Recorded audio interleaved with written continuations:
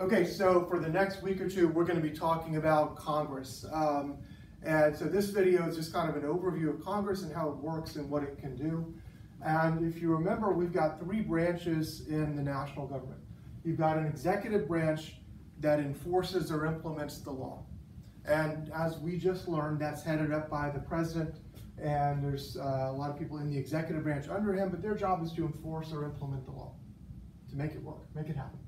The judicial branch, we've already learned about that. That's the courts. Their job is basically to interpret the law or the Constitution, and that's headed by a Supreme Court. The last branch is the legislative branch, and they're maybe the most important branch because they make the law. They decide what the law is. The president and the executive branch enforce it, the courts interpret it, but Congress decides what the law is. And so specifically under Article 1 of the Constitution,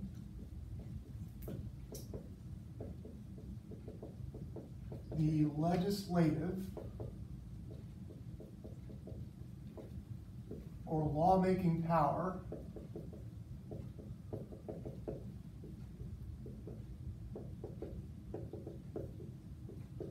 of the national government is in Congress. So Congress is the institution that has the power to make laws that everybody in America has to follow. There's a similar legislature in Richmond that we studied earlier this year that makes laws that only apply to Virginia, but the group of people, the institution that makes laws for everybody in the United States is called the Congress. And so that's what we're going to be talking about for the next couple of weeks.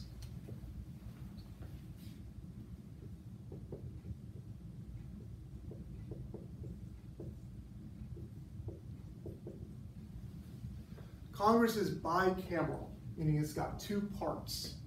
And the two parts are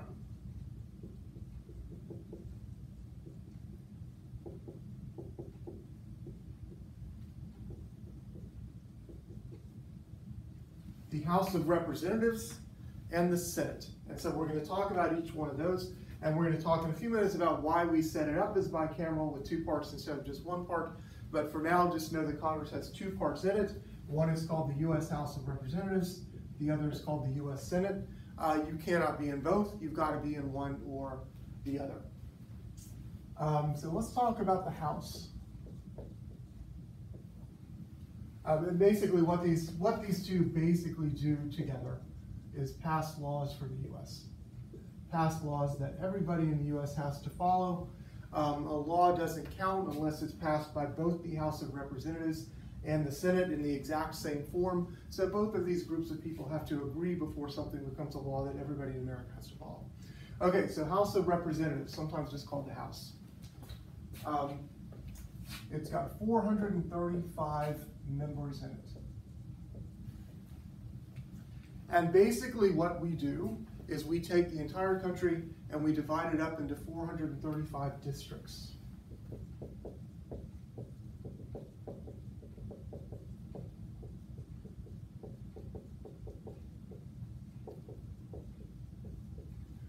Each district elects one member to go to the House.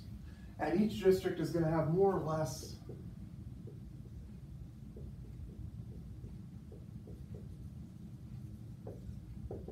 the same number of people in it, which right now works out as about 650,000 people per each district. So you divide the country up into districts. Virginia's got 11 different congressional districts, so Virginia gets to send 11 people to the House of Representatives. California, because it has more people, is divided up into 53 districts. So California has 53 members in the House of Representatives. Wyoming, for example, because very few people live there, only gets one member in the House of Representatives. So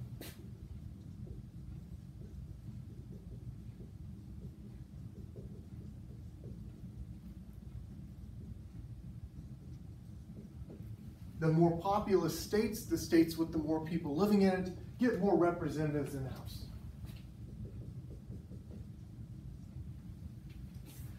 And so, like I said, Virginia is divided up into 11 districts.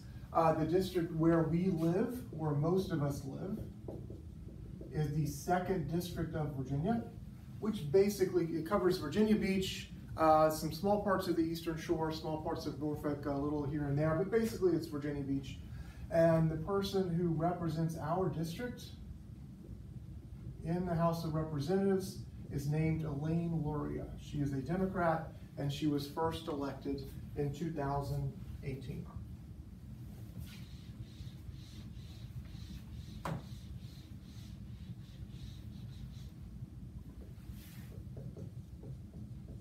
Okay, continuing on with the House.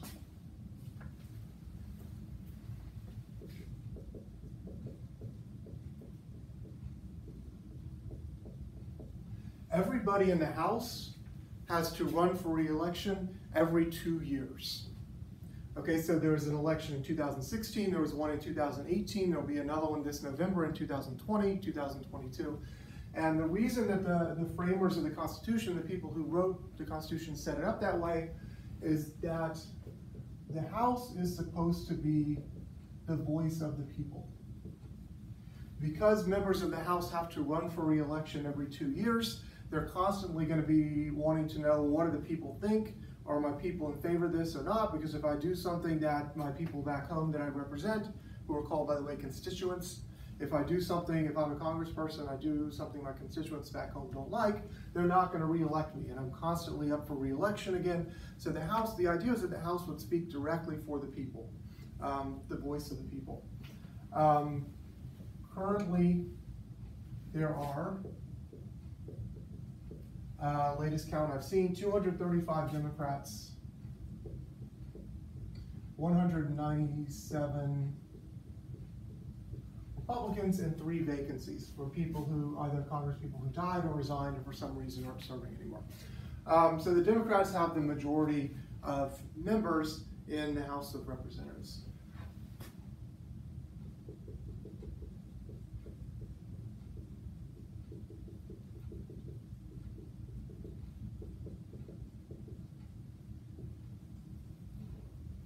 Things only the House can do. Both the House and the Senate have to vote in favor of a law for it to become a law. But there's some other things that only specifically the House can do that the Senate cannot do.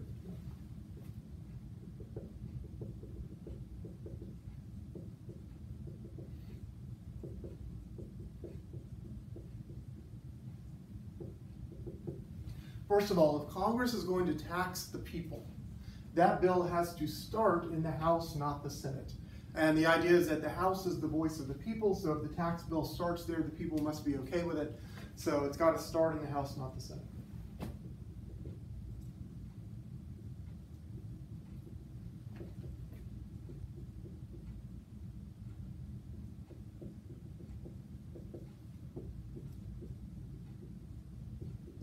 Only the House can impeach or bring charges against a president or a judge. And we saw that just last year when the House impeached President Trump. And then third, and we talked about this really early in the year,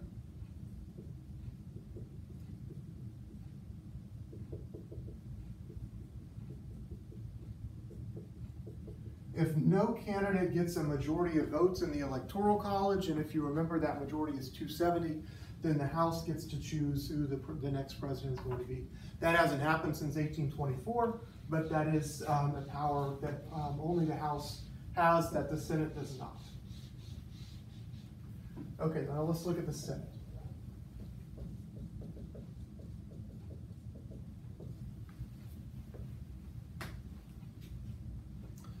Okay, so the Senate, unlike the House,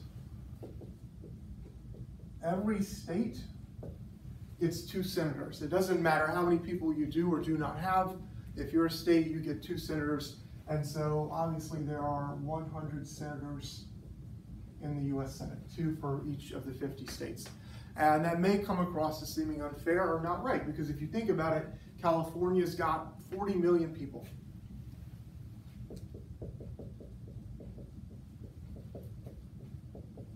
And California, with their 40 million people, gets 2 senators.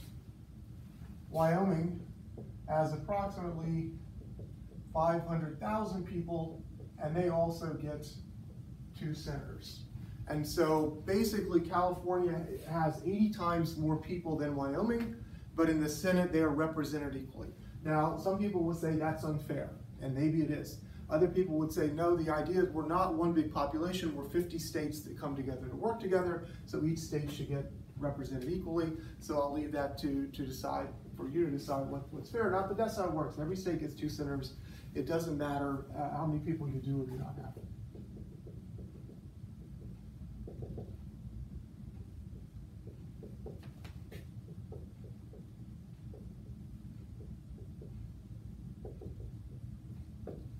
Okay, so when the Constitution was first written, and for about 100 to 120 years, senators were chosen not by the people, but by the state legislatures. And I mentioned earlier, we have a state legislature in Richmond that passes laws that only people in Virginia have to follow. And one of their jobs, it used to be that one of their other jobs was choosing who Virginia's 2 senators would be. That's not true anymore.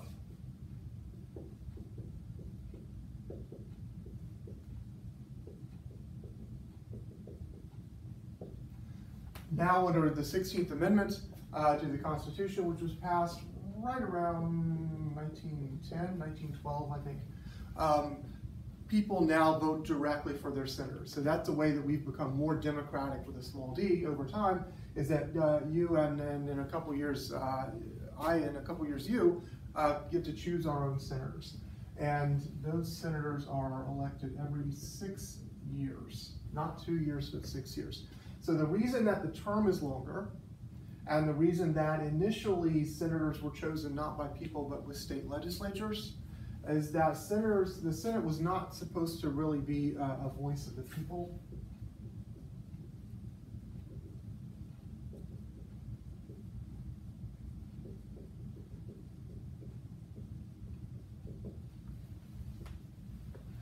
The Senate was supposed to be a more deliberative body of wise men. So if the people had this idea in their head of what they wanted the government to do, it would pass the House. But if it wasn't really a good idea, the sort of well-educated statesmen who would make their way into the Senate could put the brakes on and say, no, we're not going to do that, or we're going to slow it down somehow, or something like that. So that was the framers' idea behind the 6-year term, and also having the state legislatures initially elect the senators. Our 2 senators for the state of Virginia are Mark Warner, who is a Democrat, and Tim Kaine, who is also a Democrat. You might remember Tim Kaine ran for vice president with Hillary Clinton in 2016. If she had won the Electoral College, she'd be Vice President Kaine right now. But we have 2 senators for our state, both Democrats. Before being in the House, Elaine Luria had never been in politics before. Before being in the Senate, both Warner and Kaine had been governor of Virginia. Kaine had been the mayor of Richmond. So usually the people in the Senate have some other political job first. It's looked on as a more important, more substantive, bigger job. So usually people, before they get to the Senate, have some political experience under their belt, and that's true of both Mark Warner and of Tim Kaine. Luria's background was she was in the military for a long time, and then she was a small business owner, but she had never been in politics before running for Congress and winning. Okay, a couple things only the Senate can do.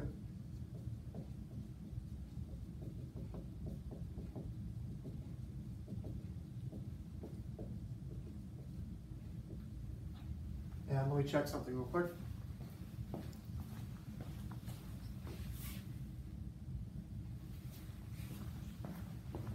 Okay, camera's still running, that's a good thing. Things that only the Senate can do. We've talked about most of these already.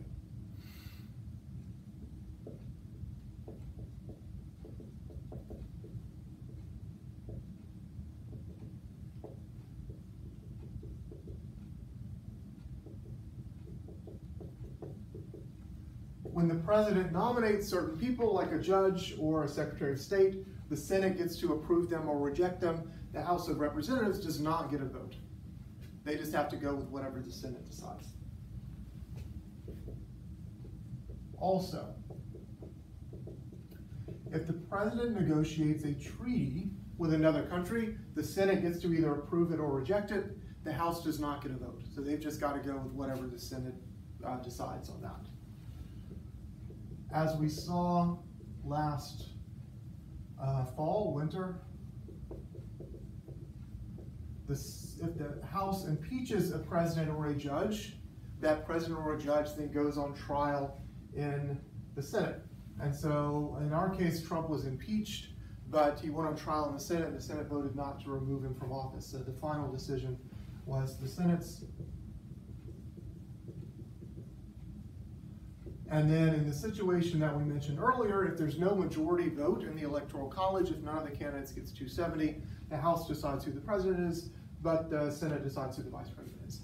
And so if you look at least at these three things, maybe not the last one, but if you look at those three things, that would suggest that the Senate was viewed by the framers as a more important body and given some more important jobs. And most people today look at the Senate as being a more prestigious institution to be in than the House, in part because there are fewer senators, in part because they have these sort of other jobs that the people in the House do not.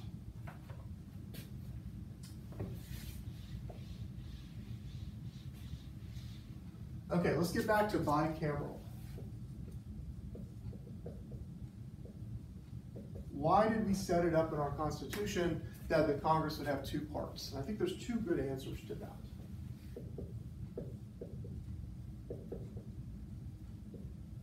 This was part of what's called the Great Compromise or the Connecticut Compromise.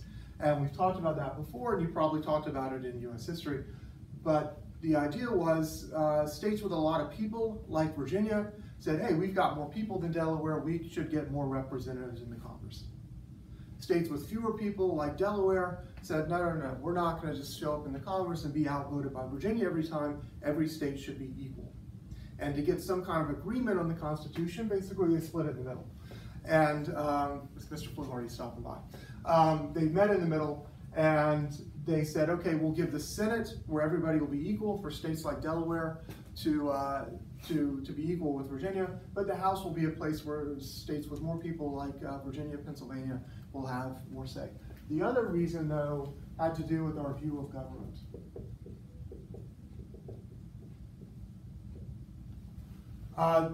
The framers were very concerned about a government acting too quickly and doing things sort of in the heat of the moment that they would later regret.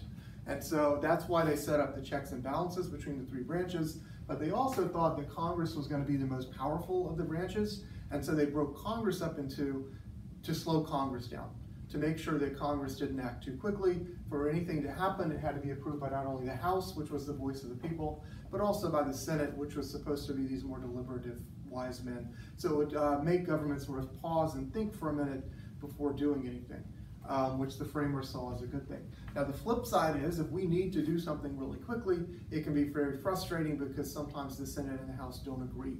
And last week it took a little longer probably than most people would have hoped to get that economic stimulus bill about Corona passed, because the Democrats and the Republicans weren't on the same page about what should be in it. But eventually they got it done. Some other things real quick to finish this up.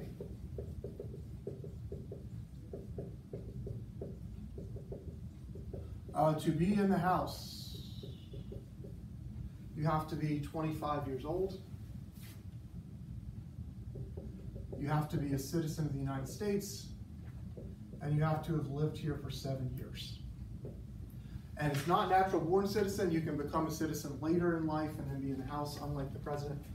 Senate, you have to be 30. You have to be a citizen. And 9 years. Actually, I think that's backwards. You have to be a citizen for 7 years, and you have to be a resident of the country. You have to be a citizen for 9 years in the Senate, and also a resident of not only the country, but of the state or of the district that you actually represent. You have to actually live there. If you live in Virginia Beach, you can't represent Wyoming.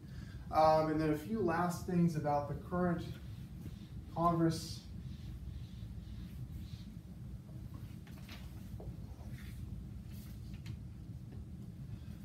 The average age in the House is 57, and the Senate is 62. Let's see, there are 52 African Americans out of the 535. 55.